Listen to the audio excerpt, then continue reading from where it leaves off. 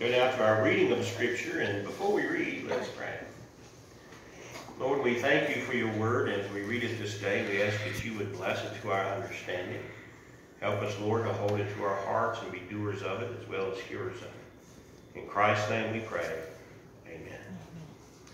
Our first passage comes from 2 Thessalonians chapter 2, verse 3, and I'll be reading from the Amplified version of the Bible, which amplifies things so it's better understood.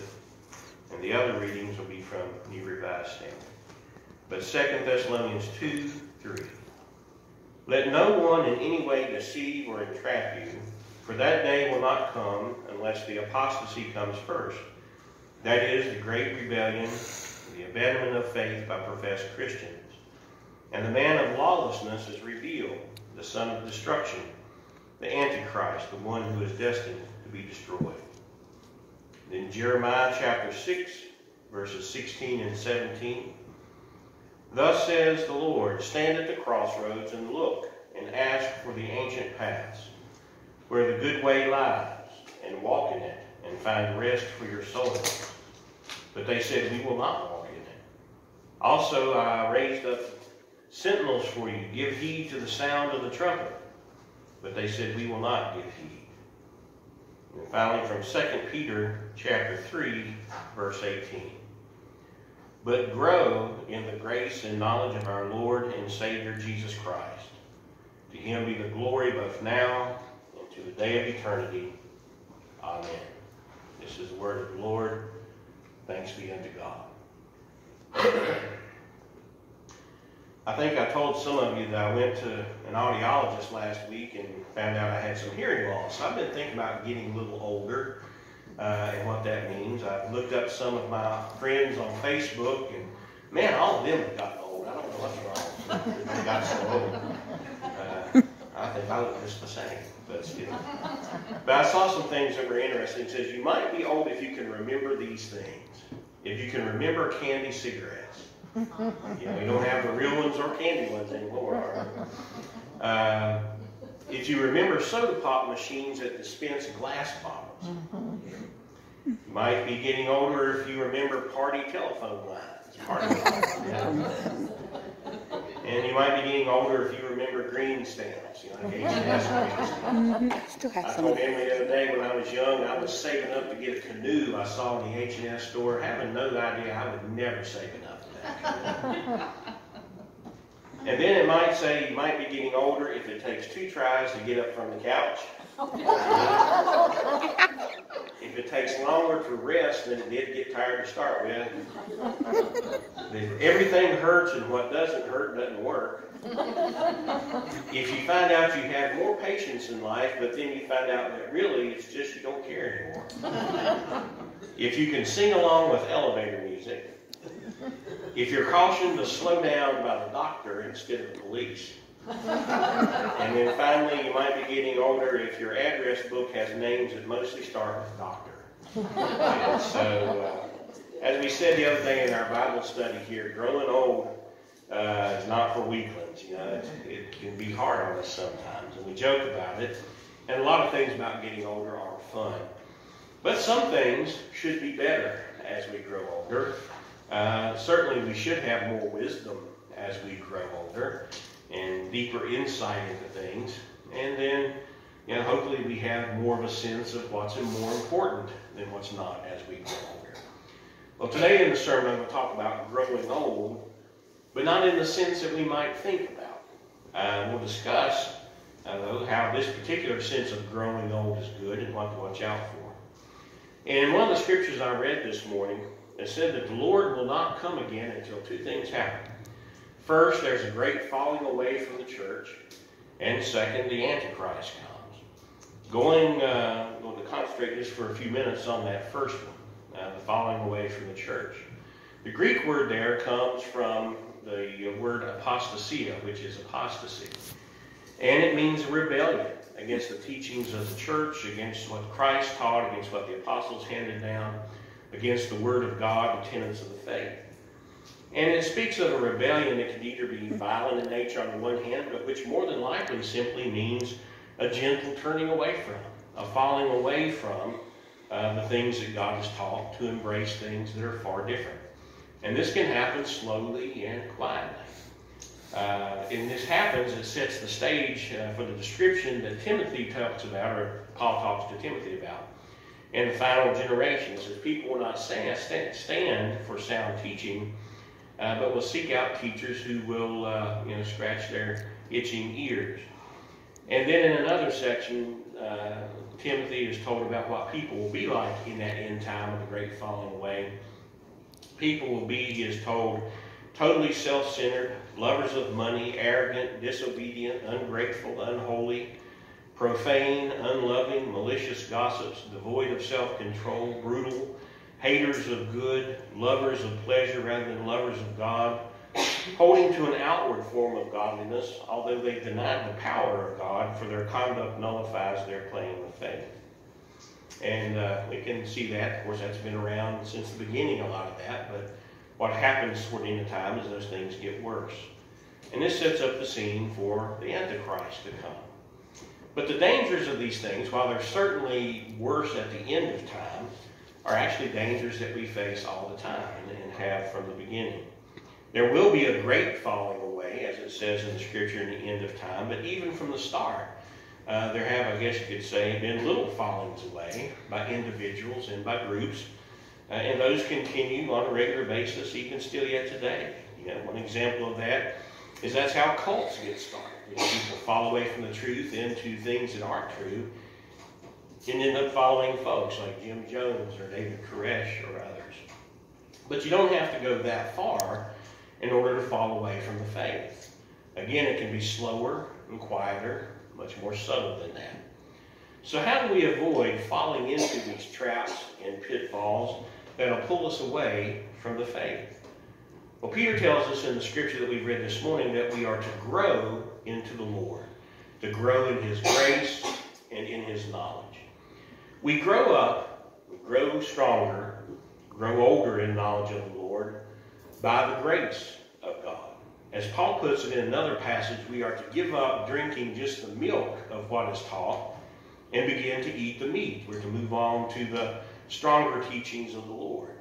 We grow into the Lord certainly on the one hand by experience. As we face more situations as Christians, we better know how to handle those and how to face those. But we also have to grow from a strong and onto a strong foundation. Our first foundation, of course, is Jesus Christ Himself. And then we have a foundation which is, those things in our lives which help us to grow as Christians. Basic things which are not always easy or popular, but which work. And those things are like prayer, and studying God's Word, and applying it to our lives, and worshiping God, and obeying God, and being faithful to God. It's kind of like when you exercise. When you first start exercising, it's really hard because your body's not used to it, and it'll do anything to get out of doing the exercise, and your mind will too. You'll think of 100 other things you've got to do rather than do that. Exercise hurts sometimes because it requires more than you're used to doing. But then you get more comfortable with it, and you reach kind of a plateau, and you realize that if you're going to lose more weight or get more stronger in shape, you have to kind of stretch yourself a little bit more and move on. It's kind of the same way in the faith. When we really start doing these things that God asks us to do, it can be hard. But the more we do them, the easier they become to us, and we can reach kind of a spiritual plateau. And then we realize that from that point, God wants us to stretch our faith a little more and do a little more and apply more of His Word to our lives. And so sometimes we may have to push ourselves to study God's Word, to pray, to obey the Lord. But kind of like exercise, these things in the long run will be of great benefit to us. And as we grow in the Lord, we need to be careful that we grow not into fanciful new teachings, but into what are called the old ways that Jeremiah speaks of. Now, of course, there aren't really any new teachings in the church. What we have are new ways of conveying those so that people understand them. But, God's Word's been the same. We understand some things better as we go. But we need to be careful. Scripture tells us to test the spirits of whatever teachings may be that are given to us.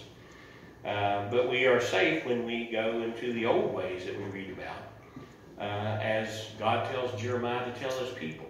Go into the old ways, into the ancient paths, he says, and there you will find rest for your souls. And so we are to be, in a sense, in God, growing old, or growing into the old and ancient paths of God, into the old ways, the old paths, the old truths that God has given us. We need, I guess you could say, as the old song puts it, that old-time religion. Now let me stop here with a disclaimer for a moment. By the old ways, the old paths, the old truths of God, what I mean are the ways and paths and truths of God, not of humans. Sometimes old human ways, which we sometimes call tradition, are good, and sometimes they're not so good. Human traditions can be good in that they connect us with our ancestors. Traditions can be good because we don't have to reinvent the wheel. Our ancestors came up with a good way of doing something, we can keep on doing it that way. So human traditions can be powerful and helpful, but we need to realize those are only human traditions and not God's Word. We have to be careful because sometimes human traditions can be harmful. They can be outmoded, and sometimes they can be just plain wrong. I told you before about the church. I didn't preach at it, but they were in churches near where I was, and they actually said Jesus saves and Jesus shaves. In other words, if you had a beard, you weren't going to heaven. Now, where this came about, I don't know. I imagine it probably came back during the 60s and 70s when rebellious people grew beards, and they didn't want any part of that, so that became their tradition not to have bearded people. But if you look in the Bible, those people wore beards, and if you want to look for specific rules, it actually says, not cut your beard. That was for the Israelites in their time, though not for us. And so when I talk about the old-time religion, I'm not talking about human traditions like that get all mixed up with God's Word. But I'm speaking of those things that God has given us clearly in His Word. We need to return to that old-time religion, to those old paths, because over time, we can kind of lose sight of those important and central things. We can become distracted by this world easily. Sometimes this world can rule our days and nights. We find ourselves run by its clock or caught up in whatever it's doing to the point where sometimes we can't even sleep because of it. We can become distracted sometimes by things that we've added to the old ways. Things that may at one time have been good, but which now may be stumbling blocks. We may have forgotten what is truly important. As my father said, we might be majoring in minor things. And I am good at that. I get all caught up in some minor detail, and I find out that's not really that important. Why am I bothering with it? We may sometimes get bound up in rules and regulations and allow fear and worry to rule over us. Or we can get caught up in maybe some fancy new teaching or trend or fad that might end up leading us away from the central beliefs of our faith rather than grounding us in them. Sometimes in every area of our life, we just need to simplify, to get rid of the stuff that's bogging everything down and concentrate once again on the basics. Go back to square one. And this is something that you have to do yourself. We have to do it ourselves with God's help. Others can't do it for us. Others can help us, but others can also hinder us. Even with good help, though, it is still up to us to do it. Our parents can't do it for us. Our grandparents can't do it for us. Our preachers, our teachers can't do it for us. Just as nobody else can lose our weight, spiritually speaking, nobody else can pull our weight. We have to ourselves read God's Word and study it and apply it to our lives. And we need ourselves to check out what others tell us it says. Check out even what I tell you it says. Hopefully I'm telling you the truth, because that's what I think I'm doing, but I'm human. Who knows? I might get, Denise man hit me in the head with a skillet last night, and, I could be going off the deep end, and people may not know that. And so you need to check out what everybody says by the Word. Make sure it's real and true. Nah, she would never hit me with a skillet. But you need to check out these things yourself, because that's, you need to let God's Spirit speak to you about it. And we can do it, though it's hard work, but we have God's grace to help us. And the good thing, the best gift of all, is that God wants us to do these things. And so if God wills it for us, he will so gladly join in helping us to do these things. When you read in the scripture, you see that when Abraham died, Isaac had to take over as the head of the household and had to leave where he was living with the family, and they had to go back to where they'd lived before. And he found himself having to dig out the old wells that his father had dug before him. In the meantime, his wells, even though they were full of good water, had been filled up with sand, sometimes by wind and neglect, no doubt, other times by their enemies. And no doubt it was hard labor to dig out those wells again, but it was fruitful labor because those wells brought life-giving, thirst-quenching water. Sometimes our old life-giving spiritual wells can sometimes be filled up with the sand of time or disuse or clogged by other things. So we need to clean out those wells. And let's grow into the old ways. And there find the peace and purpose that the Lord meant for us from the beginning. Let us pray. Lord, we thank you for your scripture showing us the way and showing us Jesus, the way, the truth, and the life. Help us, Lord, to grow into the ways and paths you have set before us, to concentrate on those major things, to live within the major tenets of your faith, and not in the minor things that can so bog us down. In the name of Jesus Christ we pray.